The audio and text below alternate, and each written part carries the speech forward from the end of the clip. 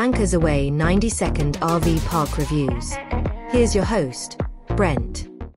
Hi guys, I'm Brent, this is Anchors Away RV, and this is another 90-second RV park review. There's a variety of sites. Some of them are gravel at not quite so level, and premium sites are cement and they are very level. There is a mixture of sites as well. We have a full hookup site with water, sewage and power. Other sites have water and power, and some with only power. The power connections are of course quite standard with 30 amp, 50 amp and 20 amp supplies. The majority of the RV sites have a picnic table and fire pit with a grill. The main ablution block has both showers and toilets.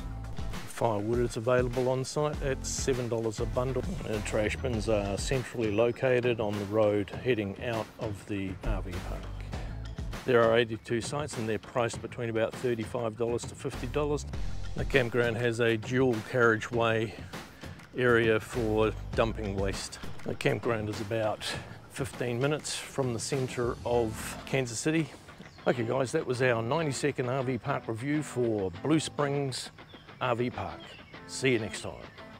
Thanks for watching Anchors Away RV park reviews. See you next time.